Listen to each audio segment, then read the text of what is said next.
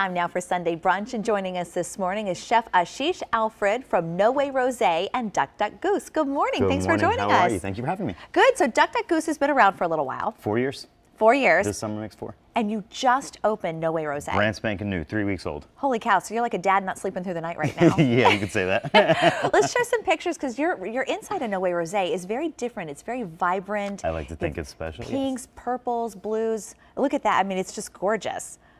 And that's your outside. So do you specialize in rosés? Do you have wines in there? I mean, there's rosé in there. We wouldn't paint a 20-foot bottle unless we had a little rosé. I would think so. No, it was just a cool name. You know, No Way Jose was there for a long time, right around the corner. That makes sense. So it was a spin-off, something that people already knew.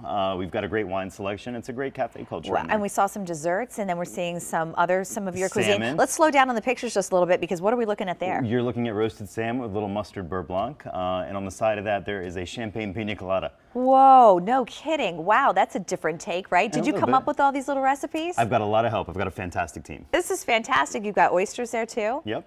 Wow, and then today for us, you're going to make a beet salad. I am. So super simple. You know, beets get a bad rap. I think people just don't realize that there's so many different things that you can do with them. So here I have a roasted beet, and this is a mandolin, something that everybody should have in their kitchen. But you should know how to use a mandolin. You should know how to use it. I had a bartender sacrifice a finger the other night, and it took us a better part of an hour to stitch them up. I would bet. But don't let that scare you. Do you keep really stitching thin on a materials mandolin on the side? We do. Just wondering. That and super glue, you know? It's amazing. So I'll just really nicely lay these out over the plate, just around in a circle. Why do you think beets do get such a bad rap? Because I think people either love them or hate them. I think because they're hideous. I think when you see them in the store, that. I think when you see them in the store, they just look like these odd-shaped, disgusting-looking blobs of dirt, and they can really be something beautiful.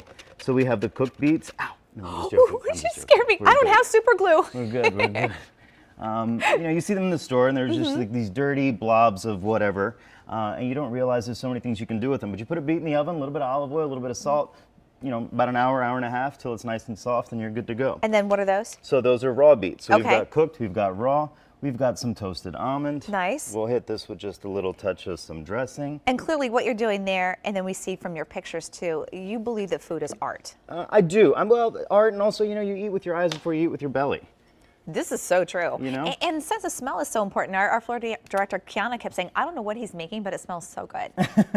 Because you can tell all your fresh materials. Well, you know, we roast the beets with a little bit of garlic and a little bit of thyme. So as soon as you cut into them, that flavor releases. And what'd you put there? And that was just a little bit of creme fraiche. Sorry, creme fraiche.